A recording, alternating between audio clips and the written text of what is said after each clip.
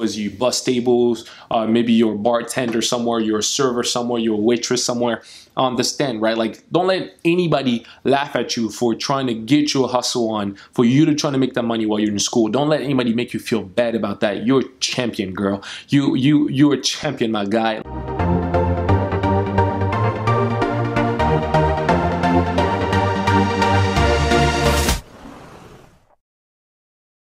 What's going on, everybody? My name is Salem, Soni, and welcome to my YouTube channel. Here I help individuals such as yourself be more motivated, discover their purpose, and understand that they're God's very best. If you're new to the channel, consider subscribing. And also, make sure you click on that notification button so you get notified for all the upcoming videos. One of the things we'll be talking about in how to become successful this school year. We talked about forming those successful habits that's going to help you to be there. And I want to take this time just to encourage some of you guys who are students and you're working. You're taking a job right now, whether you're working part-time or on a full-time basis while still going in school. I just want to encourage you. You're a tremendous individual. You're one of a kind. Like, you're a true champion. See, a lot of the time people would have excuses of, I can't study because I'm in school. I have to work, I have to provide for my family. But you understand the responsibility that you have to provide for yourself, for your family, for others, responsibilities that you have,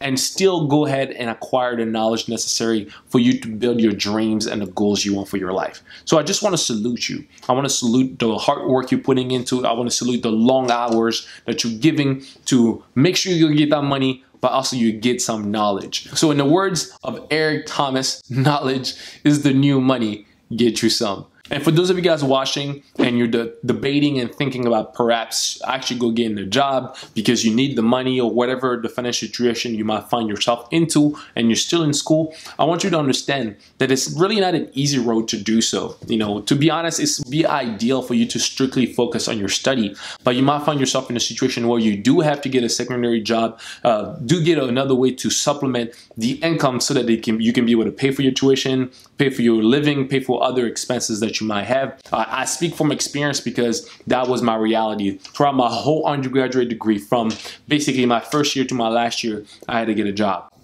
I worked on campus, I worked off campus. Working on campus was really ideal for me, and that's something I would advise for you as well. Trying to find a job that's going to be understanding of your workload.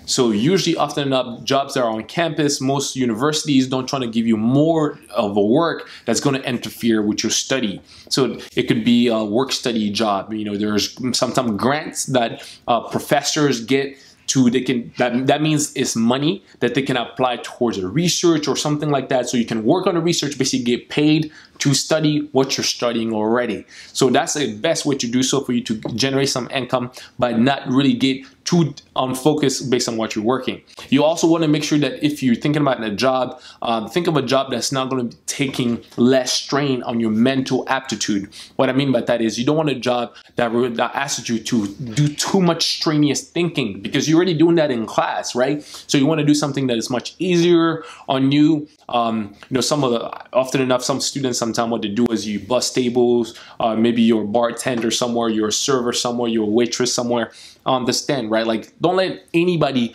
laugh at you for trying to get you a hustle on, for you to try to make that money while you're in school. Don't let anybody make you feel bad about that. You're a champion, girl. You're a champion, my guy. Like, for you guys and what you're doing, I'm very proud of you. I'm very proud of the fact that you've committed to the fact that I'm gonna do whatever I can to get that success. I'm gonna tell you the story of a friend of mine when I was on my undergrad degree.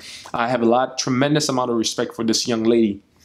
When we were in school, she did not have enough money to go and pay for the tuition at the particular school that we attended, which was relatively high. It's one of the premier schools here in the United States. And one of the things that was interesting is, ever since I've known this girl, she worked really hard. She had multiple jobs, and she was still holding her weight in class. There's a couple classes that we had together, and she was still able to get pretty good grades. Even sometimes she worked late shift and still go to the library. I still find her out there trying to study.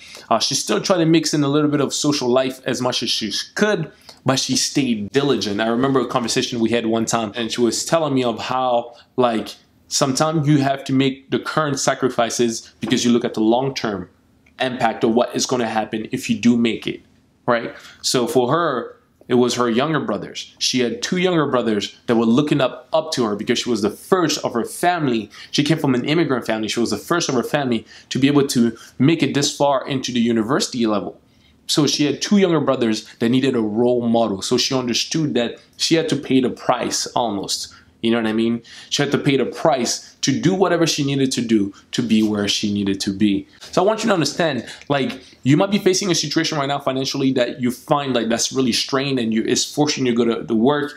I don't want you to feel like you're a loser, or you failed, or like it's the end. No, it's not. It's just another step. It just means you have to adjust. It means that maybe some things have to change a little bit and you continue. You can do it. This is your year to start. I want you to always remember that the knowledge you're acquiring right now is going to increase your value.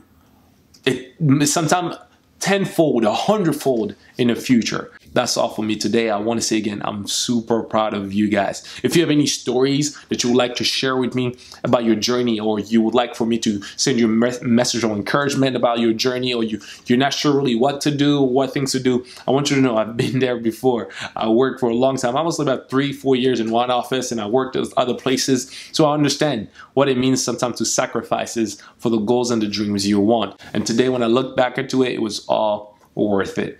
I want to let you know, if you have any questions, make sure you send any of your emails to the address on the screen, as you can see there, and we can be able to help you. You can also get some cool emails with motivation, insights, any great things. Go to salemsoni.com so you can check out some of the other stuff that are coming up as well, any blogs, any things like that. Listen, that's all for me today. Make sure you subscribe to the page, get that notification button so you get any of the upcoming videos. Remember, you are God's very best, a true champion. I'm proud of you. See you next time.